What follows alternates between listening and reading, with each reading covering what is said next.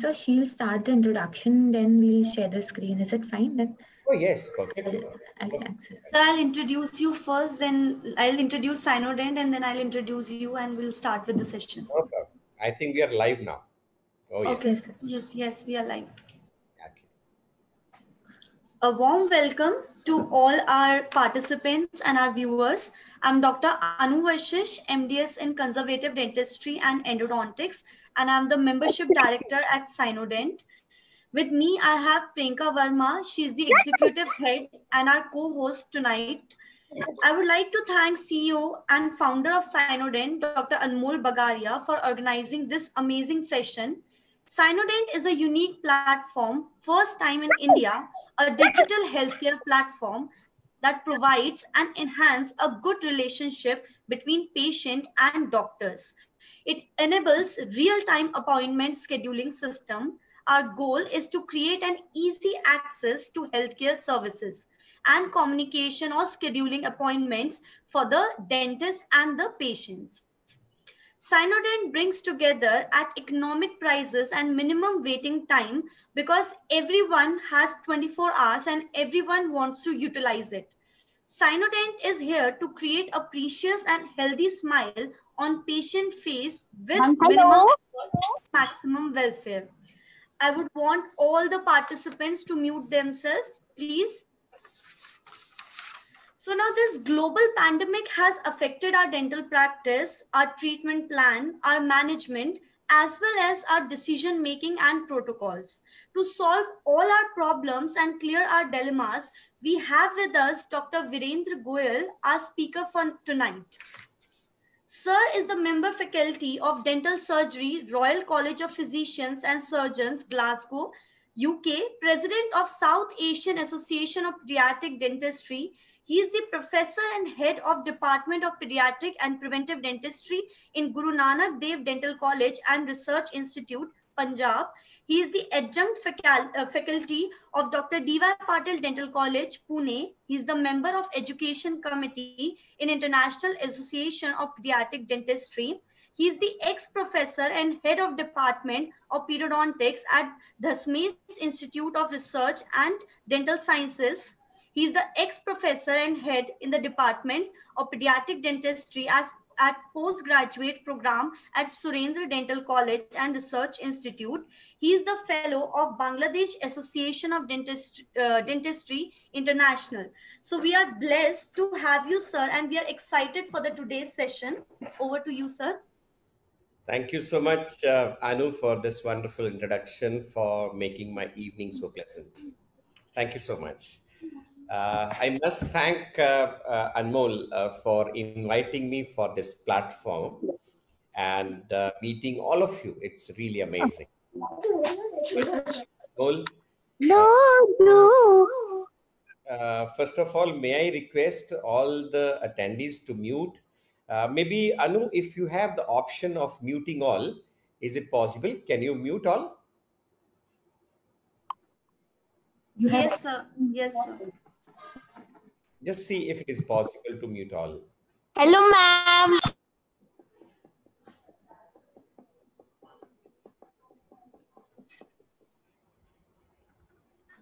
Okay.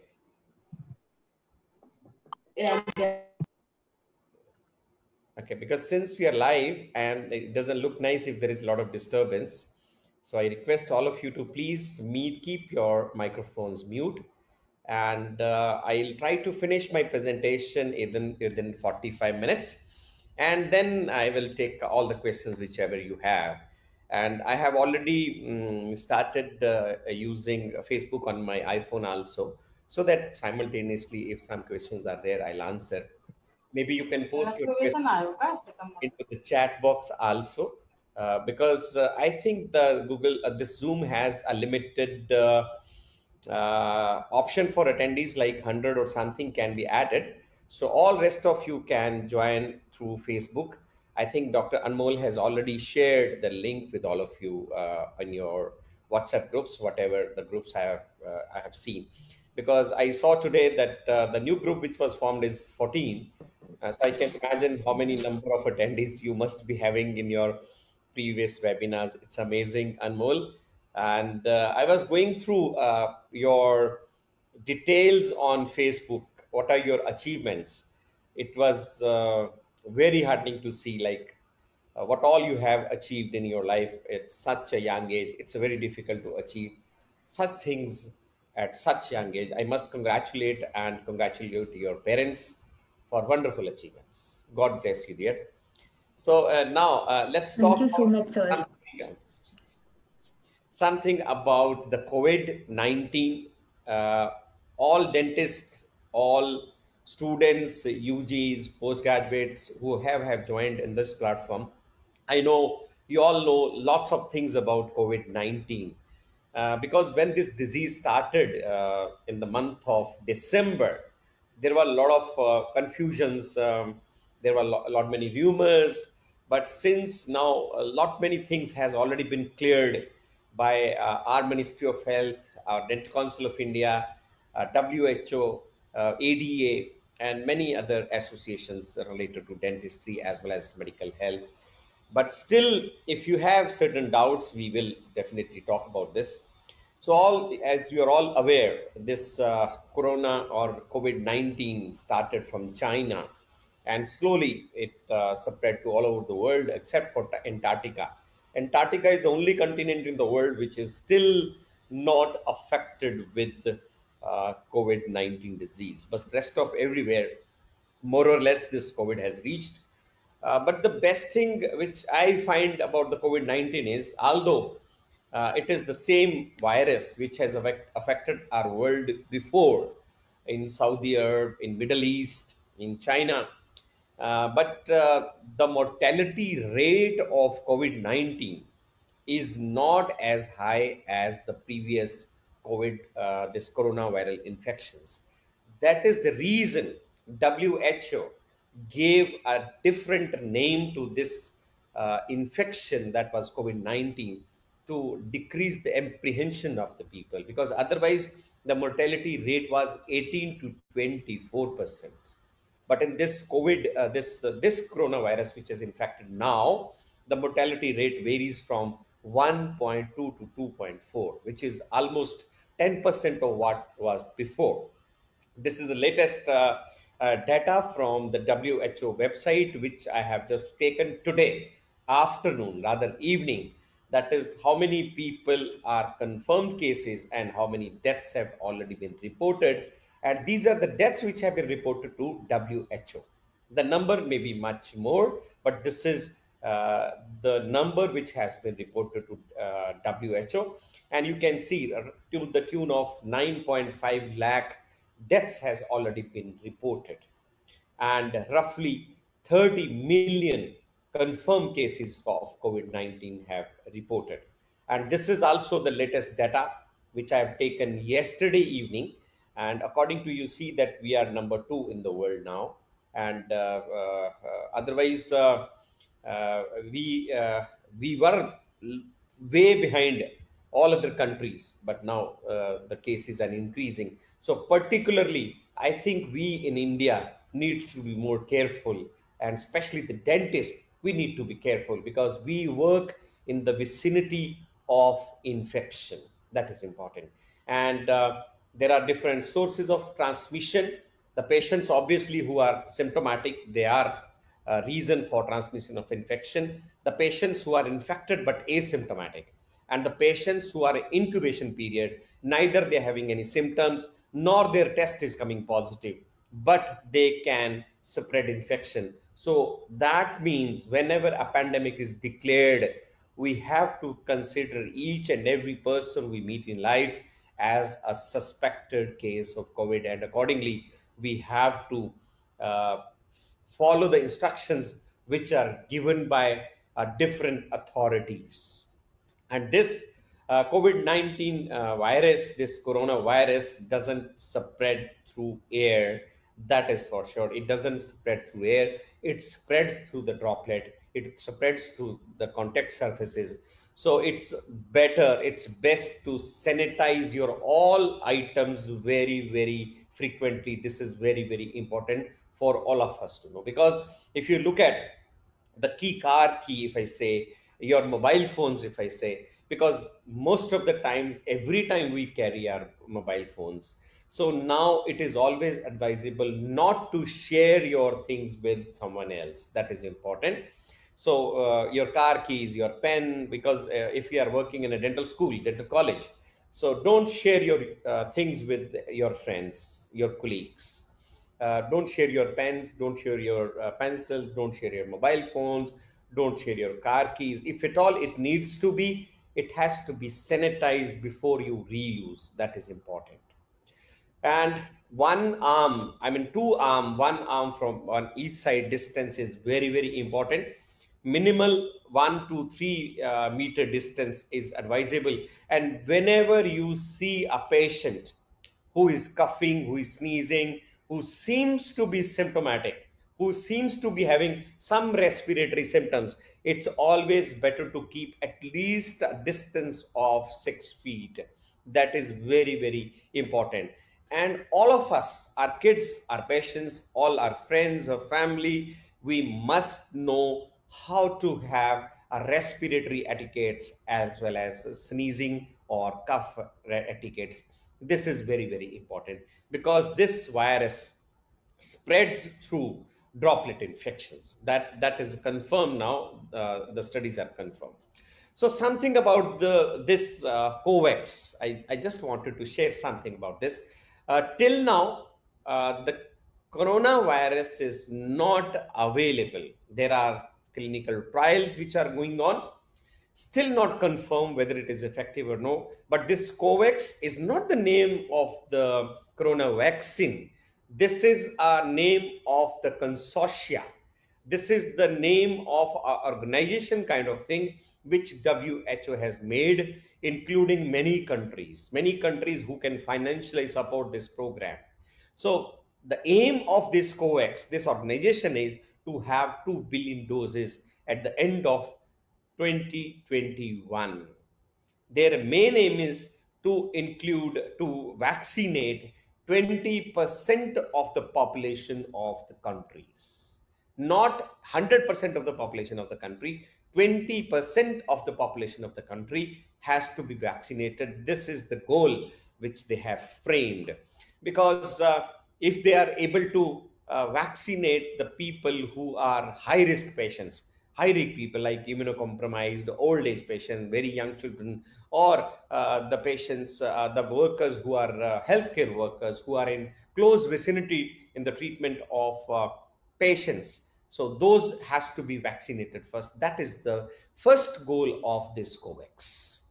And another goal is, like, there are many countries who cannot financially support this program.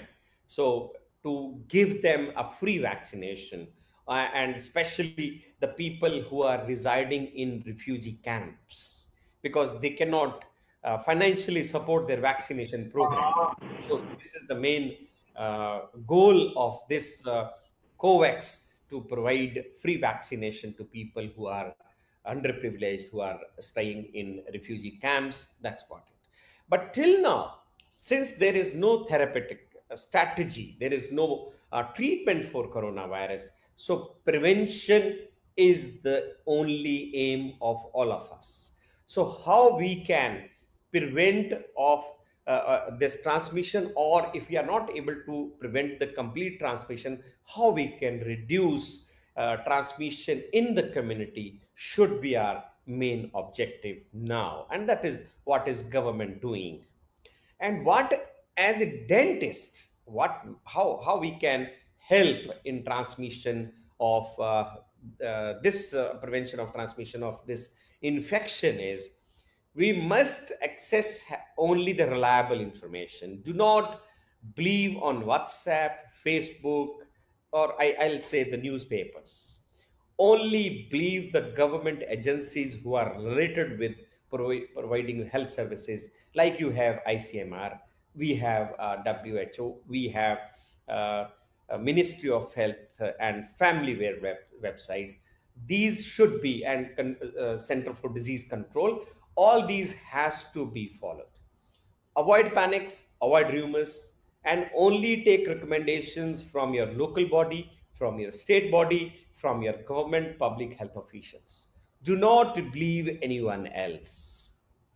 And whenever you are advised to suspend your non-urgent care, we have to do it. So if the government permits you, you can start it. Now in India, there are hotspots are there. So accordingly, the government is guiding us when to start the practice, when to stop the practice, and accordingly, we have to follow those guidelines.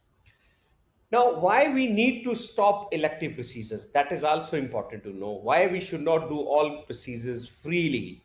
Because first of all, as a dentist, it becomes difficult for us to differentiate between true positive patients. Because the patients who are asymptomatic, the patients who are not having any symptoms, it becomes difficult to find out whether this patient is having some problem or no, because we don't have those test facility into our practice. We cannot ask the patient to go with uh, CT scan of the chest, right? Because that is what a medical person can recommend. So it's always better to stop elective procedures whenever your area is infected with COVID patients. But you have to look at the government regulations, government instructions for that. And another thing is, whenever you are doing a patient, you need a personal protective equipment. That is also very, very important. And till now, already it is in shortage is still going on. So it's better to utilize uh, these PPEs for really sick patients. And another important thing is, in dentistry, we have to do everything with your aerotas. So most of the procedures are aerosol procedure. Even if you use your three-way syringe, it also produces aerosols. If you are doing a simple scaling, it also produces aerosols. So it becomes difficult to manage a patient without production of aerosols. And if the patient is infected, you all will be prone to infection. So that is the reason, wherever emergency is not there, wherever urgency is not there, then it is better to avoid doing or delaying the treatment till the time the things become normal. So that is what we need to do. And another problem into our dental practice is, we do not have airborne infection isolation rooms or a negative pressure rooms. That is another problem. And secondly, we do not have a single patient room, especially like in a dental college. In dental college, in one department, all 23, 24 chairs will be in one room. So we do not have a single patient rooms. So there is always a chances of transmission of infection. And secondly, N95 masks normally are not stocked in dental clinics. That is another problem. And what kind of mask needs to be purchased, that we will discuss in the coming slides. These are the infection control protocols, infection prevention protocols, which we need to follow. I will discuss one by one all these protocols which we need, how we need to follow. So whenever you need to do a patient, first of all, screening a patient is important. Previously, the instructions were that you need to screen the patient for any international travel. But in most of the countries, this guideline has been abolished, because everywhere the patients are there. This statement was true when there are foci of infection in certain countries. But now since all countries are infected, so it is not possible to have some relation with the international travel, because even in India now you can see lots of cases are there. But many countries now don't go ahead with this guideline. But in India, still we follow this guideline, that if we have an international travel, and then you have to delay or postpone your treatment. That is one. And you need to go ahead with the sign and symptoms of infection. That is also very, very important. Always take temperature of the patient by using non-contact thermometer. This is very, very important. I think nothing new everywhere now. It has become new normal now. You go to any store, any mall, any theater, any airport, everything, this is all taken care, because we have a Arogya Setu app that is also checked. Temperature is also taken, and if there is a rise in temperature, they don't allow you to board the aircraft.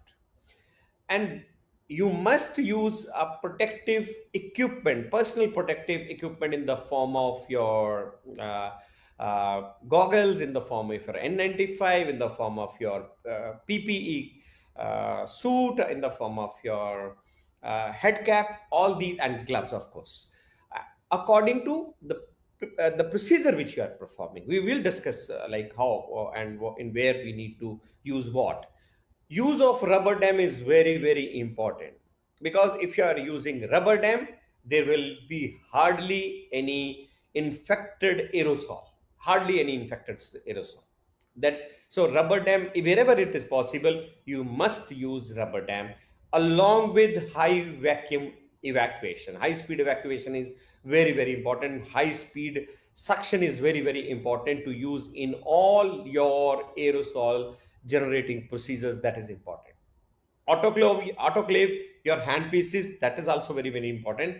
And we all must have non-retracting wall or into all your hand pieces. That is also important. Wherever your water line is, you should have a non-retractable wall, because what happens, previously, whatever handpiece we use, when you stop the handpiece, it suck back a little bit of fluid, and sometimes it suck back saliva also, right? So, and it will infect whole of your tubing.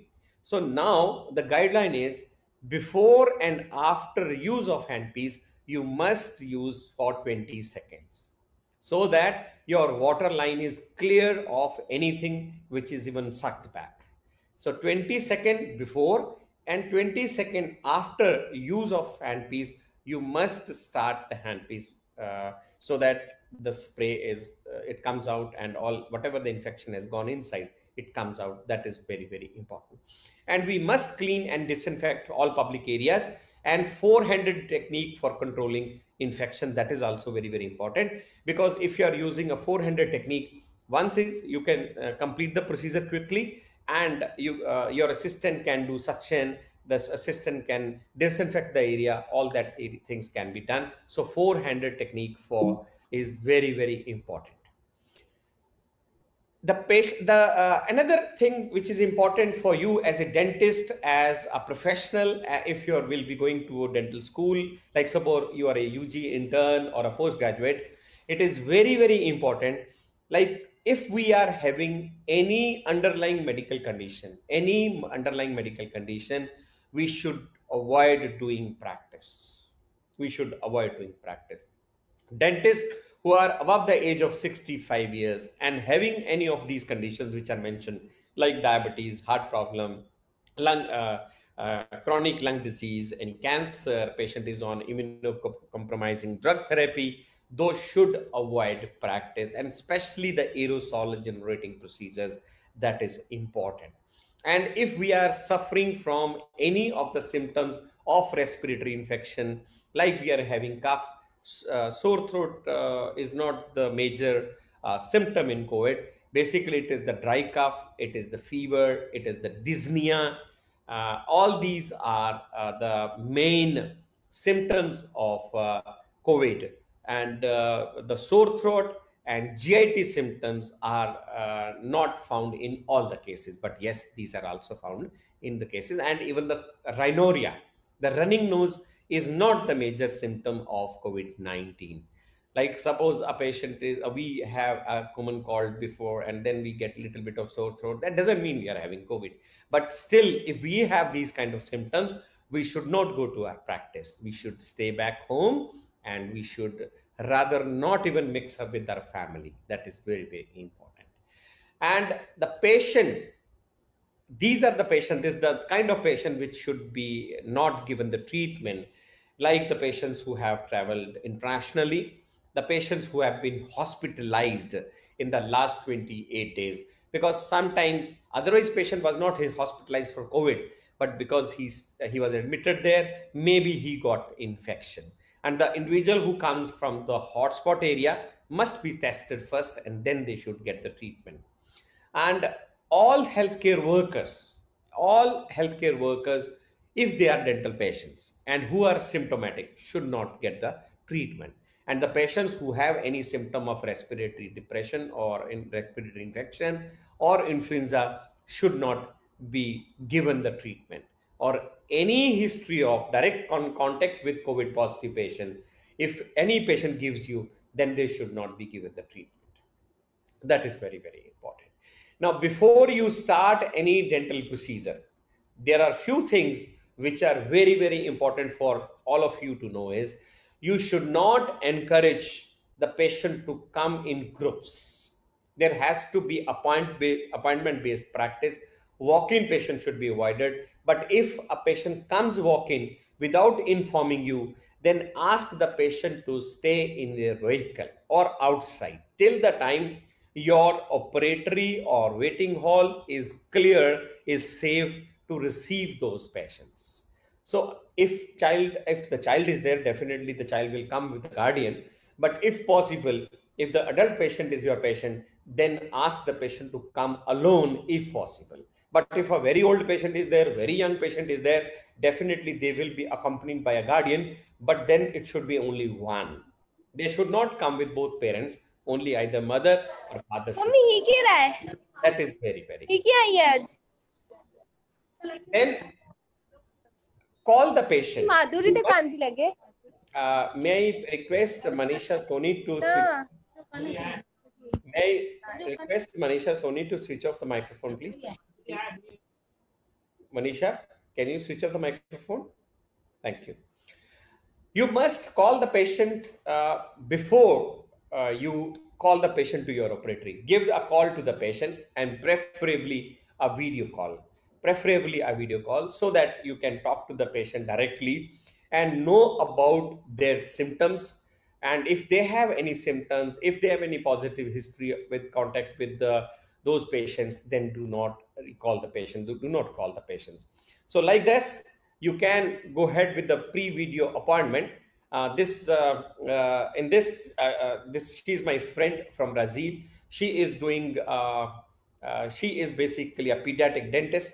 And whenever she does this kind of video call, apart from knowing in detail about the patient related to the COVID symptoms, she gives instructions. If the patient is only manageable on phone, like suppose she come to know that this patient can be treated with medicine only, even it's best not to call that patient into your practice. Even it is recommended, like you have taken say impression for Holly's appliance, you know it's a removable appliance, and you can even post this appliance to the patient and ask and guide the patient on video call that how to wear it. So it is always better to restrict the entry of the patients, to restrict contact with the patient to minimum if it is possible. So on phone, you can advise the patient antibiotics, you can advise the patient's analgesics, and you can advise the patient to call you back after 48 hours to 72 hours if their symptoms do not resolve. And another thing is, you need to be in touch with your local pharmacy person, and you need to guide the patient, like you visit this pharmacy and I'm giving instruction to this pharmacy to give you the medicine. Otherwise, some pharmacies during COVID, they do not dispense medicines to the patient on just without prescription. And since you will be giving the instructions on phone or maybe on video call, and you may not be giving the prescription, but if it is possible, you can even mail the prescription to the patient. So when patient arrive, ask the patient to wait outside. The patient should not be like normally we fill the online form, the physical form about history and all that. It's always better to you fill only the online form so that the contact with the patient is not there. That is important. And when the patient is sitting into your operatory, they should all wear at least a mask, and ask them to wash their hands with soap and water for 20 seconds. That is important. And if it's not available, at least sanitizer. And sanitizer should be taken, a coin size sanitizer on hand, and it should be rubbed all surfaces of the hand till the time it is dry. Dryness should not Priyanka, can you switch off your microphone, please? Then, the sanitizer which they have applied on hand, that should not be kept. I mean, let it dry with air only, but it should be rubbed till the time is to dry. This is important. Normally, what happens? We wet it and then we wait for it to dry, but it should not be. It should be rubbed till the time it becomes dry. That is the proper way of that. And then you can give the shoe cover to the patient to wear, and you can give tissue papers also, so that if they have their cough or sneeze, they should use those tissue papers. And then the pedal receptacles should be used, like the dustbin which are operated by paddle, that should be kept into the waiting area. And we should avoid unnecessary contact with the patient. And now it is also advisable not to encourage the medical representatives to visit, the friends to visit, the relatives to visit to into your practice. It is always should be avoided. So you can ask your medical representative to give you a call, and maybe by email they can send you whatever the information they want to. Then the detailed history of the patient is taken. Then there is a consent form recommended for, especially for the COVID, that has to be filled by the patient. And there has to be distancing of 6 feet. You should place your chairs into your operatory, which are 6 feet away. And the chairs and the furniture should be cleanable, easily cleanable. So avoid keeping the furniture which is of clothes, which is made of clothes, like sofas, right? So it's always preferably it should be plastic, it should be metal, or it should be leather, which can be easily cleaned, which can be easily disinfected. That is important. Now, if you look at this picture, you can see child behavior management, in which a modeling is going on, and the dentist is allowing the child to play with the instrument. But these things are not possible now. These feels like dream, because I'm a pediatric dentist. I cannot do these kind of treatments now, because I don't want that my child patient who is watching the treatment going on should get infection. So these are just a dream for me. We have different alternatives of behavior management technique, which we will discuss sometime later, whenever Anmol will give me another chance to be with all of you. So in evaluation of patient, you have taken the history of contact, you have taken the history of travel, and whosoever patient is even accompanying a child or parents, suppose the parents are there and one son is coming, they should also wear the mask, and you should take the temperature of them also. It is not that temperature reading of only patient is important. Temperature of anyone who is entering into your operatory is important. That is very, very important. So if you find a suspected case or confirmed case on taking a history, then you defer the treatment. Ask the patient not to get the treatment and isolate that patient. And wherever he was sitting, wherever he has moved, you have to clean, disinfect, and if possible, discard the surface supplies. That is it. At least 6 feet around that patient has to be kept clean. And now, after you have decided to go ahead with the treatment, important thing is you must ask the patient to rinse with hydrogen peroxide before beginning of any treatment. Either 0.2% iodine povidone solution or 1 to 1.5% hydrogen peroxide solution. That is very, very important.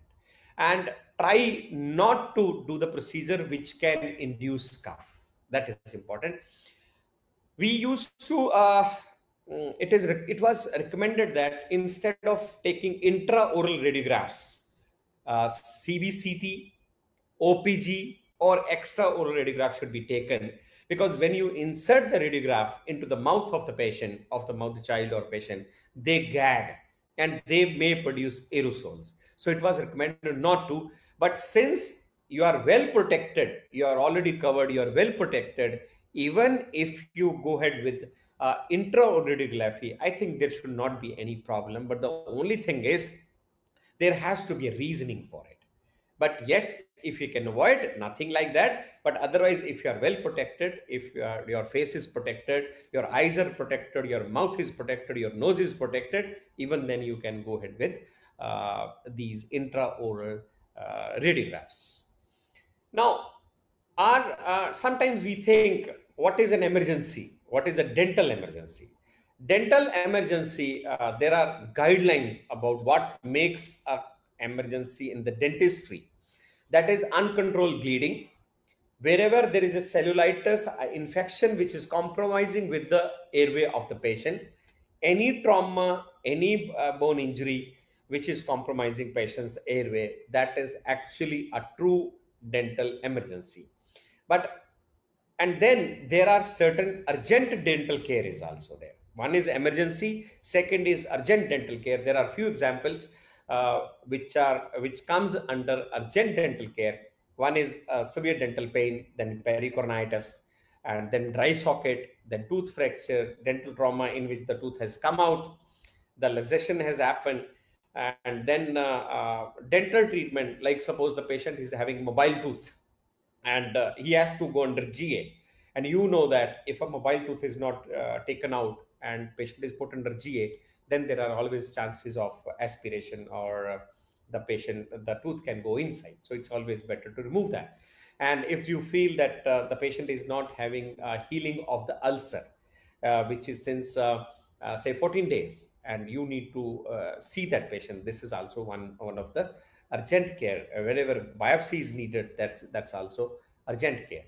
And other than urgent cares are like removal, suture removal, then patients who are oncology patients who are on radiation and they had a denture and that denture is impinging and you want to repair that, you want to grind that denture, that is also important. And whenever old patient, you have a given denture to the patient is not able to bite because this is causing ulceration, that is also kind of urgent care.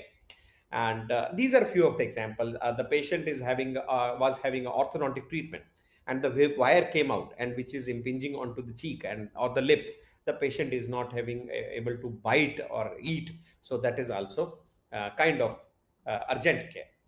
But there are non-urgent, non-emergency dental procedures like a routine examination. Like sometimes patients believe that I should go to a dentist after every 6 months. So this is a routine examination. Do not call the patient for routine examination. Routine orthodontic treatment. It is just a normal orthodontic treatment. It is not a very emergency. Patient has some time. We can postpone this kind of treatment. The root stumps are there, which are asymptomatic, not causing any problem. The tooth which is badly decayed, not causing any problem, do not recall the patient for treatment. And any aesthetic procedure, that is also kind of a non-emergency. So in case of emergency, always use rubber dam, that is important. High vacuum suction is important. Face shield is important. Goggles are important, but goggles and face shield both are not required. So you can use face shield or goggles, but I prefer face shield because goggles sometimes does not give you 100% protection. So it's always better to use face shield. And if a patient has come to you for root canal treatment, and if possible, instead of opening the chamber with the handpiece, if we can use a chemomechanical removal system, and slowly you can remove the carious dentin and expose the pulp, and after exposing the pulp you place a devitalizing paste and seal, so that you don't need to remove the dentin or need to use a handpiece for access opening. So it's always better to use non-aerosol alternatives. That is important. And if at all you need to do aerosol generating procedure, always schedule that patient in as a last patient in the day, so that all patients that you have treated with non aerosol generating procedure, the last you do it, and after that you make your clinic disinfected. That's what is important. And preferably in an isolated and a well ventilated room, the treatment should be done, because into our practice we don't have negative pressure rooms, so it's not available. So at least It should be isolated room and well ventilated. Now it is recommended that you should not have a closed doors. We should have open doors, but AC you can keep on, no problem, because sometimes it's difficult to stay indoor without AC. But even when the AC is working, you should not keep your doors closed. That is important. And this is special recommendation in case of trauma. If any trauma happens and you have given a suture, it is, or you have done an extraction, preferably to give absorbable sutures so that patient doesn't need to come back for getting the sutures removed. As I have already discussed, that minimal contact with the patient should be there. And if you need to do irrigation, you need to rinse the wound very, very slowly so that you don't create a splatter. And sometimes a patient comes with trauma and you have to do emergency treatment. In that case, instead of waiting for RT-PCR test report, you go ahead with CT scan. In CT scan, if the changes, there are typical changes in case of COVID-19. So if you find these typical changes in CT scan into the lungs of the patient, then you have to manage the patient accordingly. This is another thing.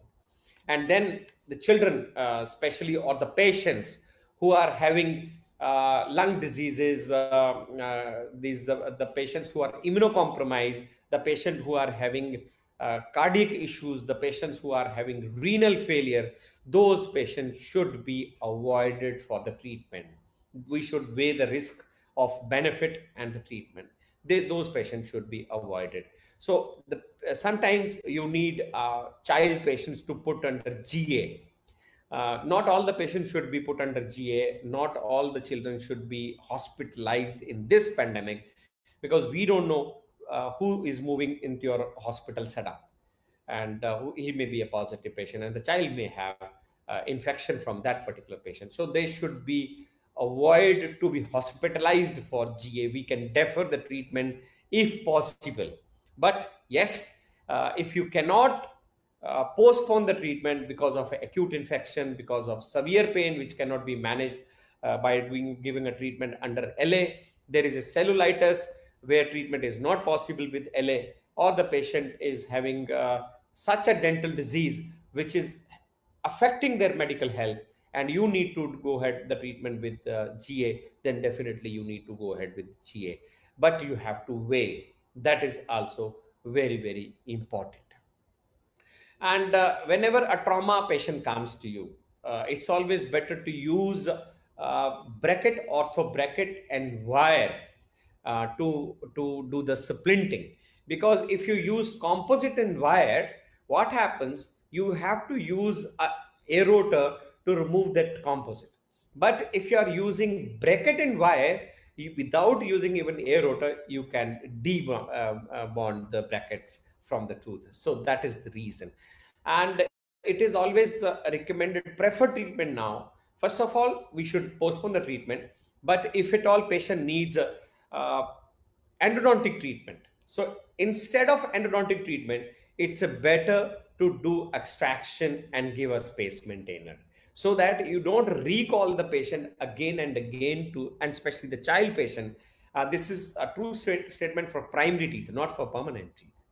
And this is another condition where there is a lot of caries, high caries is there, multiple decays are there. So schedule those patients in such a way that you finish the treatment in one sitting.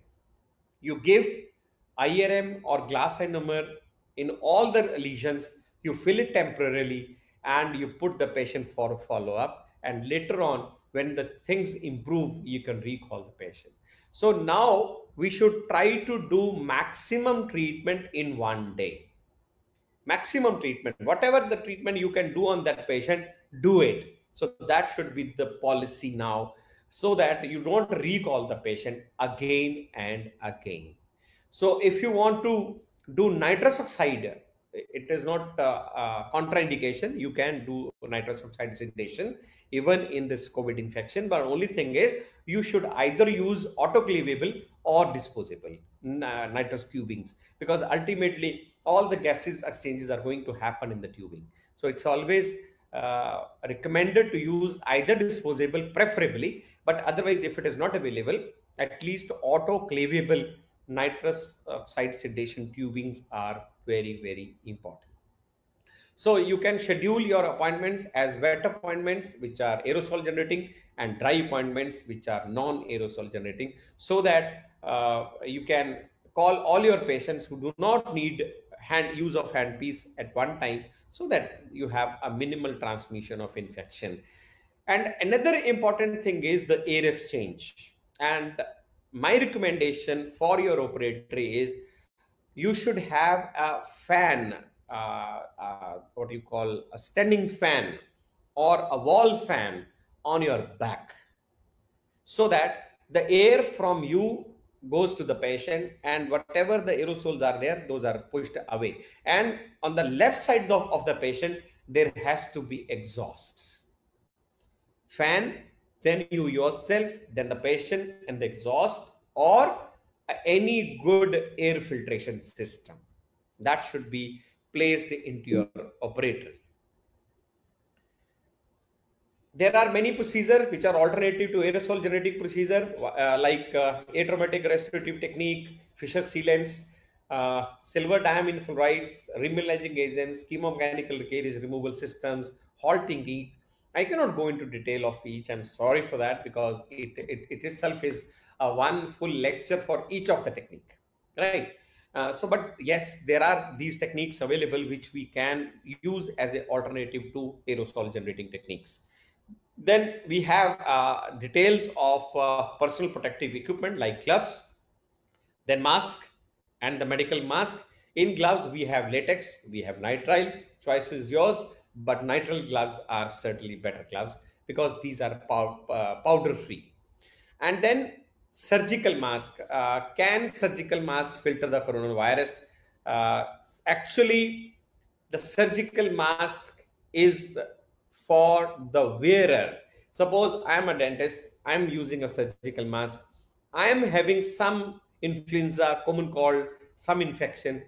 This will just confine my infection to myself. These surgical masks are not to protect me from others.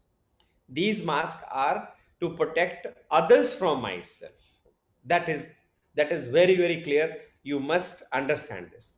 So surgical mask, whatever 3-layer mask we use, does not protect us from others. It just protects others from us. Suppose I am having infection, my infection will not be transferred to the patient. But here, what we want to avoid is infection to a dentist from the patient. And that is only possible if we are using N95 or N100 face mask. And N95 and N100 is the American designation, and I mean American guidelines, and FFP2, FFP3 is the European standards for these kind of masks. So 3-layered mask, 2-layered mask, and N95, you must understand the difference between these all three. 2-layered doesn't give you much protection. 3-layer gives you protection. Give you means people are protected from infection what you have. But if you wear N95 or FFP2 at least, then as a health professional, you are protected from the patient. So the most common respirator is N95. We use, you must have seen people are using with valve, but actually valve is just to make the breathing easy. It has no role in filtration. So it is just an opening which has a flap. When you exhale, it opens and air is thrown out. So it doesn't give you protection as far as filtration is concerned. So if we are a dentist and if we have to use into our practice, we must use N95, which is without valve. So make sure that you buy a N95 which is without valve, not with valve. If sometimes we have a question that which is better, FFP2 or FFP3, N95 or N100. Actually, FFP2 is almost equal to N95. Only thing is filtration guideline conditions are better in case of N95. So I can say if a company is manufacturing N95, that will be little superior to the company which is manufacturing NFFP2, but not very, very significantly different. So three important things are very, very effective for any respiratory mask to be respirator to be effective. It should be correctly worn and removed out. That is important. You should know what is the correct way of putting in and what is the correct way of removing it. And then it should snugly fit it. Sometimes we complain that when I wear my eyeglasses get foggy when I wear N95. That means you are not wearing N95 properly. Because if you wear N95 properly, there will not be any fogging around it. That is for sure. And your respirator filter must capture 95. That is the guideline for N95. And then we must use respirator for longer time of use. That is also important, that you don't need to discard your respirators so frequently. You can use the respirators for long time. One is it's expensive. Second is the availability is a problem. And how we use it, I'll just detail you like how we can use this respirators for longer time. For better use, for better protection of N95, whenever you are using a handpiece over your N95, wear a surgical mask, because surgical mask or 3-layer mask is not very, very expensive. So if you wear a surgical mask over your N95, and even if the splatter is there, it will be protected. Your N95 mask will be saved. And after every patient, you can remove your surgical mask. You can change your surgical mask and keep wearing your N95 till the time it is visibly soiled. Because how we use it, I'll just tell you. And then we must use a cleanable face shield. That is also very, very important. Now, this is the guideline how we can have extended use of N95. This is the guideline. You should have 5 to 6 N95 for yourself. You mark it as Monday, Tuesday, Wednesday, Thursday, Friday, Saturday. If you have a Sunday, so better you take 7. But otherwise, the inventor of this mask, which is Dr. Peter, he recommended that if you keep this respirator dry for 3 to 4 days, the coronavirus cannot survive on this mask. So even after 4 days, you can rotate the mask, but it becomes difficult to mark. So what I do is I mark my mask as Monday, Tuesday, Wednesday, Thursday, Friday, and Saturday. And I use one mask for each day, and rotation will be after 7 days. So when the next term comes, till that time, my mask is already environmentally disinfected, environmentally sterilized. So I don't need to use any chemical, anything. It will be, by default, it will be sterilized. And never ever wash your mask. Never ever disinfect your mask by using alcohol or something. It is not at all recommended. Now, important thing is 3-layered mask, surgical mask for all patients and visitors, 3-layered mask for all your front desk staff, N95 for the dentist and chairside assistant, and N95 mask for your clinic staff. These are the recommendations. We all must follow these recommendations. Because for cleaning staff, since the floor is infected, when they broom, when they clean, there will be a splatter. So we have to safeguard our cleaning staff. So that is why it is recommended for them also. But since your front desk staff is not coming in direct contact with patient, so it's better to give a 3-layered mask, because you know that N95 mask is not that easily available, right? So wearing mask when not indicated definitely result in unnecessarily cost, and it is a burden, procurement burden, especially during this period. You know, the gloves which used to cost 200 rupees per box is costing 650 rupees now, right? And these N95 mask was otherwise costing us only 26 rupees in the before pandemic. but it was available in 350 rupees. And now again, it has come down maybe to 100 rupees. But if a possible unnecessary use of a respirator as N95 should not be done. But wherever we are needing it, it should not be ignored. So judicious use of these has to be done. So this is one procedure. Many hospitals are using this procedure for sterilization of their N95 mask. So you can see in the picture, there is a paper bag. So after UV sterilization of N95 mask, they are sent to the healthcare worker. So there is two bags. If you can see, there is a brown bag also. So this brown bag is for resending back for sterilization. So after use, they pack the mask into this brown paper bag and send it for sterilization. After sterilization is sent back, and all these masks are marked with their identity number so that there is no problem. And then we have these kind of face shields. One has a side protection, other doesn't have. So always use goggles if you don't prefer using a face shield. The goggles which have a side protection, so that there is no gap between the goggles and your face. And if there is a gap, these are not at all effective. And these are the face shields. This is Bhagyashri. She has designed beautiful face shields with different cartoon characters.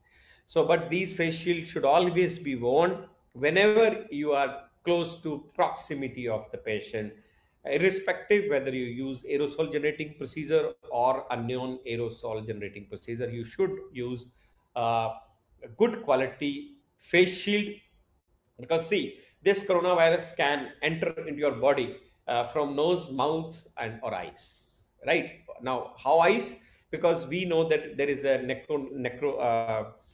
there is lacrimal duct which goes from eyes to your nose area. So if you touch your eyes, and if the virus gets into the eye, it can go to your nasal area, and from nasal area it will go to your respiratory area, because this virus has affinity for your respiratory mucosa.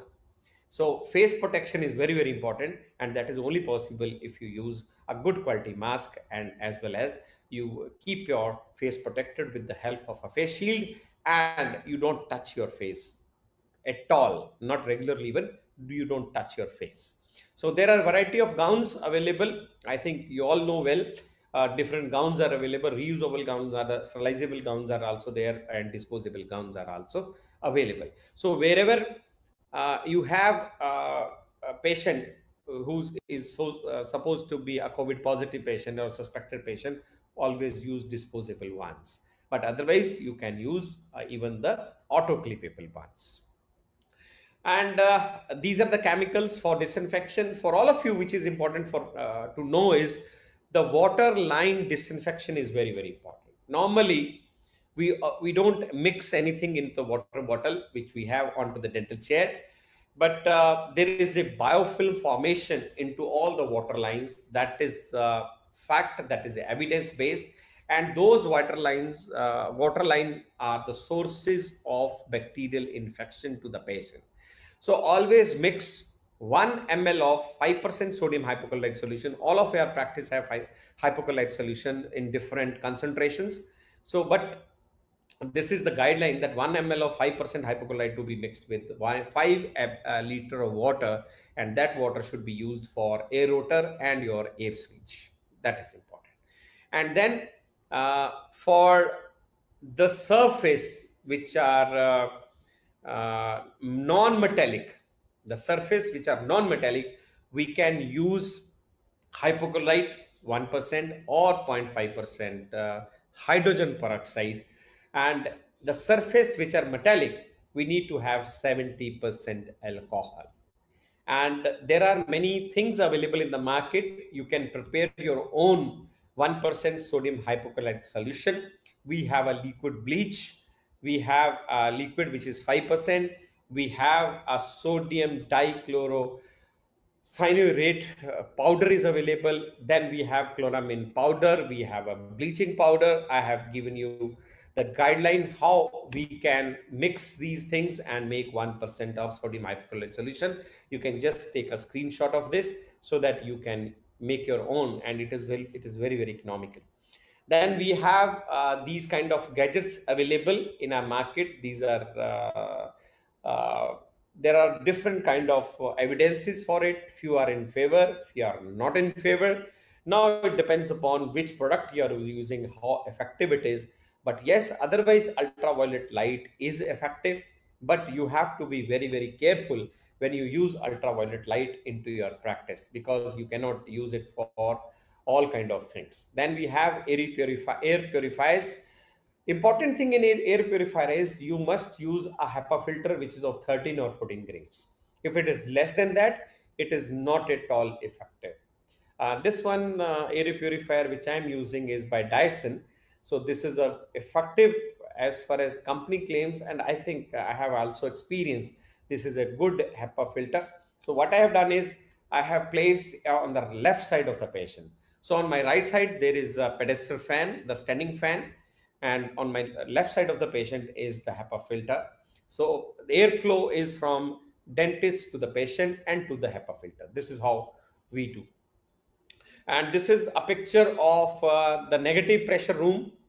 You can, it's not possible in a normal setup to make it, but yes, the companies are there. You can search on Google who's make these rooms into the hospital setup. If you have nothing like that, but otherwise we can take precautions and do the treatment. And this is an air suction arm where it is placed near to the patient's mouth. Whatever the aerosols are generated, these are sucked by these suction arm, and then after filtration the clean air is thrown out. And this is another physical barrier, which are the plastic sneeze guards. So these kind of sneeze guards you can place on your front desk area, so that your front desk staff doesn't come in contact with the patient directly. And that's the reason you can give them only the 3 layered surgical mask. And but if they have a closer proximity, then you have to give them also N95 mask. But these are the good things you all have seen everywhere. These sneeze guards are now new normals. These are placed everywhere. So if you are sick, do not come to your operatory. Make a policy. Whosoever is sick into yourself, your staff, don't allow them, or you don't go to the operatory. That has to be very, very judiciously followed. Guide your parents, guide your staff member not to use others' tools and equipment. I have discussed that already discussed with you. They should not use these tools and equipment like phones and pens and all that staplers with others. They should have their own set of the things, right? And they should know how to use these PP kits. So few guidelines: dental procedure on asymptomatic patient non-involving aerosol generating procedure, we can use this 3-layered mask. But if you are using a face shield, if you are not using a face shield, you have to use N95, and then definitely PP kit and the gloves. That is important. And then in aerosol generating procedures, no choice, you have to use N95. And the patients who are confirmed or suspected, whether you do aerosol or non-aerosol, you have to use N95 along with your face shield, mask, and your overall or coverall or the gown. Important thing is you must take universal precautions from your waiting area. Remove all things which are unnecessary. No newspaper, no toys, no reading material, no mementos, no prize. Whatever we get from conference, nothing should be placed. Place things which can be easily cleaned, which can be easily disinfected. Clean all areas, common areas, including washroom or door handles, the railings, the toilet handles, everywhere. It should be cleaned very, very regularly. Don't let the patient walk in directly. Guide the patient to walk outside or into their car till you are ready to see them. Ask them to sanitize their hands, wear the mask, and take the temperature, symptoms, history of travel, and avoid unnecessary visits. Ask them not to come with so many people. You should have excellent telephonic triage into your operatory to handle those patients telephonically. That is important.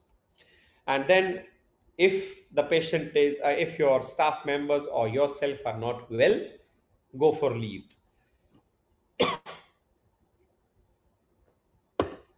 Use rubber dam, high speed suction, oral rinse. This is very, very important.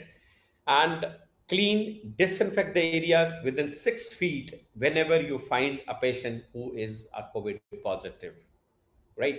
So history, if patient tells you that this could be a positive patient, always defer the treatment, take the patient in isolation and clean the area.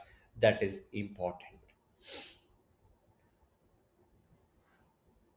As a normal person, what we need to remember: avoid unnecessary touching the people, avoid going into crowd, unnecessary travel should be avoided. Do not touch the lift buttons, the public buttons, or even the railings. Like suppose you are going up the stairs, do not touch anything. Keep something like a pen or something to push the buttons. That is important. And whenever you are in public, keep your face and eyes well protected. That is important. Do not believe the few fake news. Do not believe your social media. Try to stick to the trustworthy sources and do not check the updates very, very frequently, because unnecessarily it is scary. When you cannot do anything, like suppose there is a pandemic in certain area, there are a lot of cases in certain area, you cannot do anything. You cannot do anything. So then why unnecessarily worry about it? Try not to watch the news every day. Maybe once upon a time you can read the news. Do not uh, uh, watch the news every day. And if you share something on the social media about COVID, watch, read it first, and then you share it.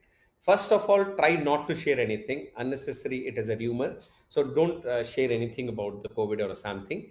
But if at all you share, just watch it, read it first, then only you share it.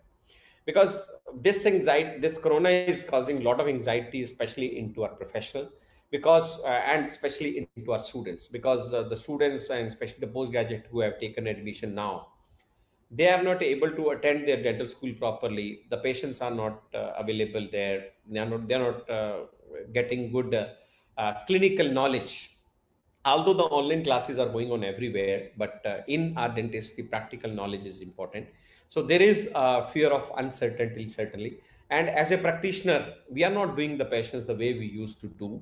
So there is a fear of financial loss also, but nothing to worry. Medical and especially this dental profession is such a profession which has been least affected with any kind of recession. So nothing to worry. We are going to come up, and this is just a transient phase. This is a picture which I just saw on Google when I was doing some Google on some research. Like suppose tomorrow you get a news tomorrow on your TV screen that there is a X disease which is airborne, which is contagious, which is very, very deadly, and there are new cases of 20 lakh cases every year, and roughly 4.35 lakh deaths will happen. And see, 50 deaths every year. Will it be very scary for you? Yes, it will be very scary because it's more deadlier than corona. But believe me, this disease is already existing into our country, that is tuberculosis. This data is for tuberculosis. So already things are there, but since it is a pandemic, this is a new infection, and still this vaccine has not come up. I think prevention is the only thing which we can do. So if you are very anxious, when you are worried, uh, just focus on the things which you can control. Don't focus on the things which you cannot control. I've already told you that if there is a lot of cases in one area, can you do something? No, you cannot do anything. So then why to worry about that thing? But yes, you must plan for what you can do. That is important. And for yourself, it is important. Your health should be good. You should have a very good sleep, because whenever you have a good sleep, you eat healthy, you do good exercises, your immunity improves. And now what we need is good immunity. So our life are not over. Our sun is not set. Every day, whatever we have not done, because I remember when there was a complete lockdown, many a times me, my son and my daughter used to go on the rooftop, and we used to watch the moon, and we used to watch sunset. So I think that was really beautiful, which I had never done in previous 40 years. I think I did many things now. Our love is not over. Our relations are not lost. We can talk to, we have the time now to talk to our friends, our families, wherever we have not talked, we should talk now. And learning is not stopped. I remember I have never attended so many lectures in my life, which I did in these 4 or 5 months. I have never lectured so much, which I did in these 4 and 5 months. I think the learning is a lot now. You can enjoy your music, whatever songs you have not heard before, because of your busyness. I think you can do that. No one is going cannot stop you from imagining the things. You can No one can stop you from your creativity. Like I have learned many things in cooking, because I had a lot of time, so I used to cook so many things, and my kids used to love that dad has cooked something for us. Your kindness is not over. And whenever you find something who is positive, someone who is infected, always try to help them, and that is very important. And hope is certainly not over. We are going to come up with this. Just immerse yourself in the beauty of life, and you must hug the beauty of life. That is important. So you have to be very, very strong, because we all know that these rains never remain forever. The storm doesn't remain every day. So together we can never stop. Do your best. Today you are someone's hope, and one day someone's hero. So if you have any question, I'm available on Facebook, on Insta, on phone, this WhatsApp, and this is my email ID. If you have any question, you are most welcome anytime to be in touch with me. Share anything, ask me any question. I would love to answer all your queries.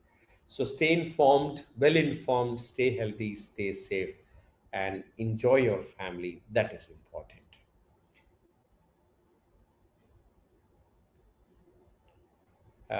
Yes, Anmol, do we have any question? Let me see.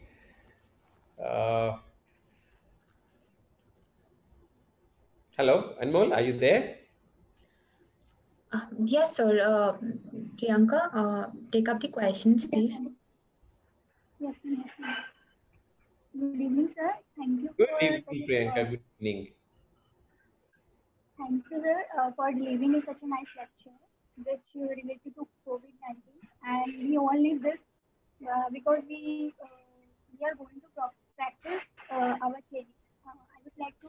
Priyanka, I cannot hear you properly. Maybe this problem is with me, or Anmol, is it with you also? No, it's with all of us. What to do then? Should I check? Anu ma'am, you can start. Sir, that was an amazing session. Thank you so much for enlightening us. And it was Okay. very well elaborated. I think the entire fraternity will be like very it will be a very great help for the entire fraternity with this session. We have a lot of questions with us. Sir, Shoaib wanted to ask you that for the diagnosis of COVID-19, can we do it through the chest X-ray of the patient? Oh, no, not the chest X-ray. Actually, chest X-ray may not give you the right finding, although it will tell you about the changes which has happened. But otherwise, only CT scan of chest is important, because CT scan if you go ahead with the CT scan, there is a typical picture of COVID patients as far as the CT image is concerned. And even if you don't go ahead with RT-PCR text, only with the help of CT scan test, you can come to know this patient is having COVID positive or not. Thank you, sir.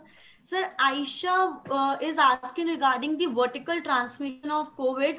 Like, if is there is a possibility, or is there any literature regarding if mother is negative but the child is found to be positive? Yes, I have come across two patients as far as the literature is concerned, in which the mother was infected, but she was giving feed every day to the child, but infant was not having any problem. But in other, the mother was absolutely negative, but infant was positive. But that patient was born in a hospital setup, right? So it was possible that because since that infant was in the care of the caretakers, like the healthcare workers, so maybe he got infection from them. But yes, there are two cases which I have read in literature. One I personally know about, the first example I gave you. The second one was there in literature. Yes, definitely. So initially there was a lot of debate and discussion going on on various platforms regarding prophylactic medication for the healthcare workers. So, and even we are back to our practice, but we have not taken any medication. So, Yes. what are your take on this? Okay. Actually, as per recommendations of ICMR, Yes, sir. the medicine was hydroxychloroquine was recommended, and it is still recommended. They have not denied the use of SCQ for the health workers as prophylaxis, but many of the countries and have are not promoting or not recommending SCQ to be used because it has own side effects. But now, what many countries are recommending are the vaccine against flu. They are recommending that we should give a vaccine against flu to all healthcare workers, and it has been found that if they are vaccinated with the flu vaccine, then they don't get very severe symptoms. That is what is recommended.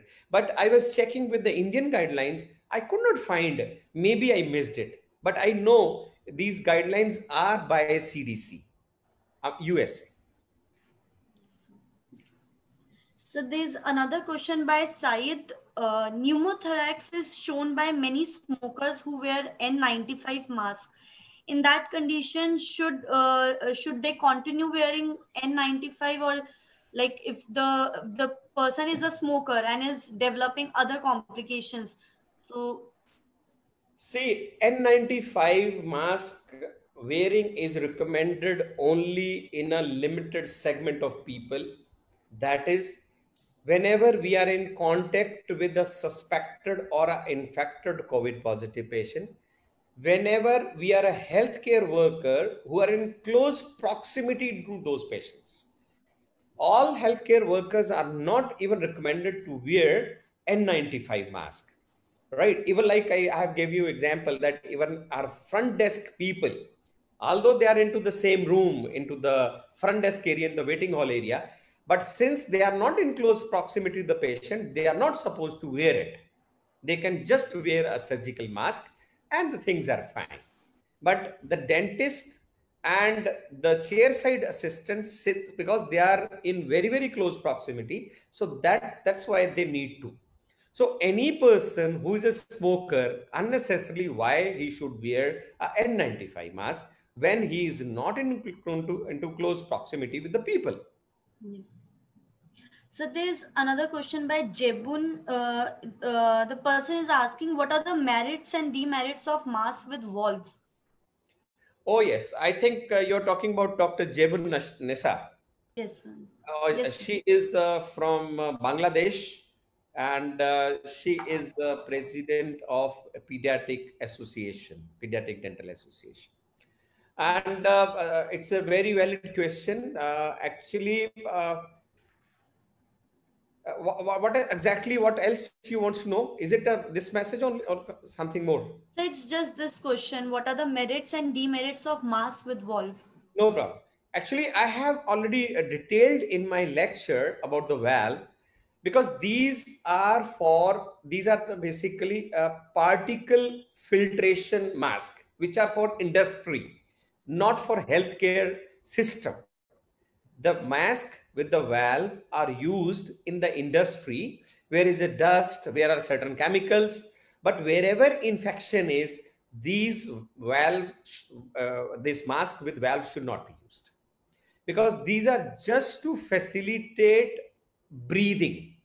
Because when you exhale, these walls open, there is a hole actually, right? So there is just a flap which is opening and which is closing with your inhaling and exhaling. So this is just for facilitation of your breathing, but it doesn't help you in prevention of infection. So we should not use mask, N95 mask with valve if we are into healthcare system. Sir, I would like Anmol to conclude and talk to you. Sir, I would like to thank you for giving us your valuable time this evening. Sir, it was an amazingly informative lecture. I would rather say it was a positive lecture in this need of an hour. In this pandemic, we are living with this pandemic and we are back with our practices. And this information and the safety precautions you have shared today with all the practitioners present here is really will help them in their practices practicing safely, I could say, much more safer, and they can deliver much more safer treatment also to the patients. So it's very positive and safe, we can say, lecture for all the practitioners, and we have learned many more things today. And I would thank Dr. Anu and Priyanka for hosting this session, and also my team Cynodent for making this event possible. And sir, again, thanks to you for joining us. Thank you, sir. Please, you all take care of you well and stay safe. And just let me know if I could do anything for you guys. It was wonderful. Means a lot, sir. Thank you, sir. Thank you. Please take care of you well. Thank you, sir. Bye. Good night. Good night, all friends. Night, sir. Thank you so much for attending my webinar. Thank you. Thank you. Bye-bye. Thank you, sir.